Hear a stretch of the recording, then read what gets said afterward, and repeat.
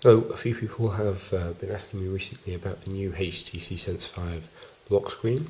You can find the settings under Personalise Lock Screen. So just quickly going through the options, you've got normal wallpaper, productivity, which is notifications, a photo album, music, although I should say if you do have music playing, then at the bottom just under this clock you get the skip play. You just don't get the album cover, so that's not really required.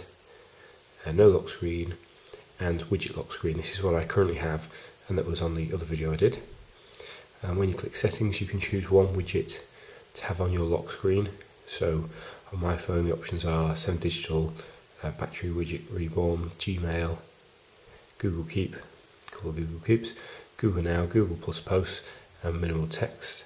And I use Google Now because I find that the most useful. It gives me the information about getting home, traffic, things like that. You select one of those.